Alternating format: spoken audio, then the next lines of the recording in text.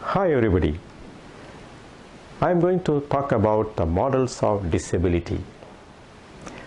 Models of disability provide social case workers a basis for systematic approach to understand the causes and context of disability. These models are also tools for defining impairment and ultimately providing the basis for the government and non-government sectors to devise strategies for meeting the needs of individuals with disabilities. These models are essentially devised by people about those people who have some forms of disability. They provide an insight into the attitudes, conceptions and prejudices of the former and how they impact on the latter. Hence, these models reveal the ways in which our society provides the people with disabilities the opportunities for availing suitable services, economic opportunities, and political power, or limit the access to all such opportunities. In general, the models of disability are influenced by two fundamental philosophies. The first one perceives the people with disability as dependents upon the society. This perception can result in paternalism, segregation, and discrimination. The second type of philosophy views people with disability as customers of what the society has to offer. This leads to choice, empowerment, equality of human rights, and integration. It is important that these models are a series of exclusive options with one superior to or replacing previous sets. Their development and popularity provides a continuum on changing social attitudes to disability at a given time. Models change as society changes. By examining the different models of disability, one can explore the degree to which each philosophy has been applied. At the end of this talk, you may understand the various models and their theoretical frameworks, learn the relationship of these models for social work practice, and become aware of the roles that models of disability can play over a period of time in providing both the theoretical and practical support for the interventions chosen for people with disability. There are four major models of disability, namely the medical model, the social model, the transactional model, and the ecological or systems model. Let me discuss about these models of disability, starting with a medical model. The medical model of disability is probably the most influential and pervasive model today due to the power and prestige of the medical professionals, insurers, and institutions on whose perspectives, expertise, and influence the medical model is based upon. The medical model couches disability in the context of pathology and impairment such as sensory, neurological, or cognitive impairment from a trauma or disease process. This model assumes that the impairment arises from symptoms due to a disorder, syndrome, disease, or condition that is subsequently categorized and classified. The goals of the medical model are the prevention, intervention, and management of the disease processes and traumas. Interventions based on this model have much to commend them from the standpoint of the child with a disability and his or her social worker. The environmental and social factors are more responsible for creating a disabling condition in a person with disability. Ultimately, this causes psychological disturbances. Ignoring these responsible factors of disabling conditions and giving priority to the physical conditions does not yield better results. Hence, there are reasons to state that physical condition of disability is only very minimal when compared to the environmental, social, and psychological factors associated with the disabling conditions. Let me state some of the disadvantages of the medical model. The medical model of disability that is grounded in the assessment of individual pathology provides a useful framework for intervention only to the extent to which there is some indication of underlying pathogenic process. Some developmental disabilities such as mental retardation resulting from identifiable genetic anomalies such as Down syndrome or Fragile X syndrome are based on a clearly measurable medical diagnostic procedure.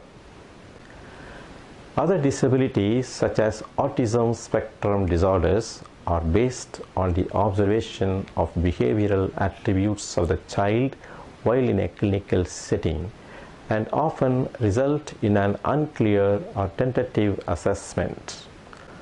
For many developmental disabilities, even when a clear medical assessment is established, there is no single demonstrably effective medical intervention to alleviate the cause or the symptoms of the disability. Thus, parents often have the assessment at hand but do not know what to do next. The practitioners fail to provide counseling to the parents, and as a result, the parents are in utter confusion and they develop negative attitude towards the model and confine their children to the four walls of the house, giving less priority to the process of intervention. One of the consequences of this model is that it creates negative attitude in people and also leads to stigmatization, discrimination, and exclusion. Disability in the context of the medical model extends beyond the condition of disability to encompass the experience and consequences of disability, both of which are intimately tied to another concept, functioning, or what the individual is able to do irrespective of the assessment. The distinction between the level of assessment and functioning is not a trivial one for several reasons. Studies have shown that assessment may not be the best predictor of functioning for people with disability. Moreover, assessment or diagnosis is not a good predictor of service need, but functioning mediates the impact of assessment on need. The missing link between the assessment and the need is functioning. This observation is particularly true for children with developmental disabilities. All disabilities cannot be treated medically after a series of assessments. For many disabilities, pathogenic conditions may not be the causative factor. Medical assessment together with functional assessment can aid in arriving at right decision. Let me explain about the social model of disability. The social model takes functioning into consideration and provides a framework for understanding how the social environment has an impact on functioning and consequently on the service needs. The social model looks at disability as a consequence of environmental, social, and attitudinal barriers that prevent people with disabilities from maximum participation and involvement in the mainstream society. It is best summarized in the definition of disability from the Disabled People's International. The loss or limitation of opportunities to take part in the normal life of the community on an equal level with others due to physical or social barriers. The social model of disability states that disability is a social construction which is to say that society creates disability by imposing hindrances to the full participation of persons with different abilities. Such hindrances include negative attitudes, physical impediments, and institutional communication and social barriers. In the social model, disability is differentiated from impairment by exclusionary societal practices that isolate and stigmatize individuals with a disability. The proponents of the social model of disability observe that society unjustly privileges certain appearances, levels of functioning, or needs as normal over others, resulting in social exclusion as well as economic and political marginalization. Those who do not conform to the behavior, needs, or aesthetics expected of non-disabled people are treated as inferior and considered to have subnormal status. Similarly, society weighs the rights of the individual and the responsibilities of the community differently depending on the consequences to the dominant non-disabled group. Within this framework, the appropriate accommodations needed for persons with disabilities to participate fully in society are affirmed as their rights. In practice, however, the boundaries of such rights have been the subject of heated debates when public and private entities have been challenged with the costly alterations to standard practices or services. For young children with disability, this debate may take shape when mainstreaming children assessed with a cerebral palsy or Down syndrome that requires additional teacher training and a teacher's aide for every integrated classroom. The social model places the accommodation needs of children with disability on an equal footing with those of their non-disabled peers. The social model also recognizes the important role of the institutional, social, and political environment in facilitating or impeding conditions that vouchsafe such rights. Perhaps even more than the medical model, the social model requires the knowledge and participation of parents and social workers in order to craft an appropriate child-specific intervention for each child with the disability. The importance of informed parental input into the intervention process needs to be acknowledged. The social model permits consideration of social class, ethnic and cultural biases and discriminations. Disparities in access to care, service provider, and cultural barriers increase the risk factors for aggravating the condition and consequences of developmental disabilities over the lifespan. Thus, the social model can add a needed dimension to the intervention and related services that are usually thought of as the exclusive purview of the medical model. Just as the medical model emphasizes prevention and timely remedial intervention, the social model espouses proactive measures to anticipate and reduce barriers to full participation in the institutional, social, and political environment as a young child moves from home to preschool and preschool to school environments. The social model complements the micro or the individual focus of the medical model with a macro level perspective. Unfortunately, neither the medical nor the social model properly accounts for the meso-level activities that mediate both the effects of physiological or psychological impairments and the effects of institutional policies or practices. At the meso level, the interactions of children with disabilities and their families with institutions such as schools and social service agencies, transpersonal factors such as interpersonal and family influence the children's quality of life. The transactional model provides a framework for conceptualizing how these dynamics affect the experience of disability for the child and his or her support system.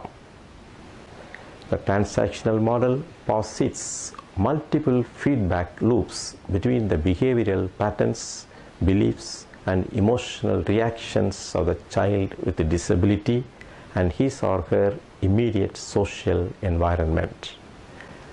Thus, it takes into account the way in which the interaction between a child with an autism spectrum disorder and his or her parents produce reciprocal responses that shape the child's self-presentation and self-esteem with clear implications for the child's experience of disability when he or she enters the school environment. Let me explain the systems model. In order to consider all the three elements, namely individual, societal, and transpersonal simultaneously, an ecological approach is required. In their search for ecologically valid models of disability for research and clinical application with the children, Llewellyn and Hogan suggest a systems analysis model guided by Braun-Fern-Brunner's process-person-context model. Braun-Fern-Brunner's model attributes individual characteristics to the joint effect of personal traits and environmental factors over the lifespan. His ecological or systems theory was based upon the earlier work of Kurt Lewin, who devised the field theory approach to human behavior. Lewin observed that explaining human behavior by reference to the action of the human psyche alone constituted an unwarranted solipsism.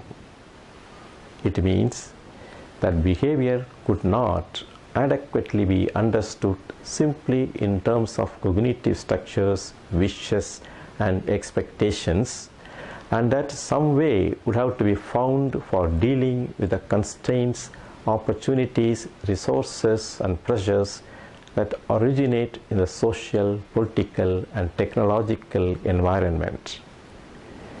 The basis of Lewin's field theory posited a life space at the intersection of person and environment. This life space was a region partly accessible and partly not, in which the individual interacted with his or her environment and structured the individual's psychological experience. Thus, field theory placed outcomes in the context of a structure and process. Braun-Fern-Brunner added another dimension to Lewin's field theory. Lewin insisted that person-environment interaction should focus on a snapshot in time, whereas Braun-Fern-Brunner was interested in the changing interaction over time. Lewin was focused chiefly on individual behavior as shaped by small group social interactions rather than on large social problems, but Braun-Fern-Brunner supported the application of field theory to macro-level environments. Braun-Fern-Brunner devoted his energies to developing a framework suitable for conceptualizing the environment in concentric circles of influence from the most proximal relationship with the individual to its most distal and in-between. Let me now briefly explain the professional model of disability. This model has provided a traditional response to disability issues and can be seen as an offshoot of the medical model. Within its framework, professionals follow a process of identifying the impairment and its limitations using the medical model and taking the necessary action to improve the position of the disabled person. This has tended to produce a system in which an authoritarian, overactive service provider prescribes and acts for a passive client. This is also called an expert model. Let me just mention about the charity model of disability. This model depicts the disabled people as victims of circumstance who deserve pity. This, along with the medical model, is the model most used by non-disabled people to define and explain disability. Charity organizations have been set up for many years, managed and run by non-disabled people, and most of them are often impairment specific.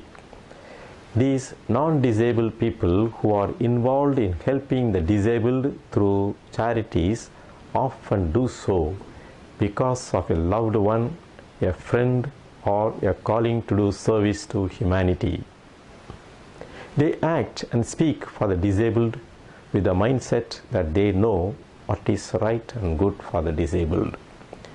The charity approach of organizations has led to the disabled people being controlled and dictated to about what is best for them. Thus, there is lack of empowerment for the disabled, a fact that can be corroborated with a number of disabled persons who are involved in the management and the employment structure of the charity.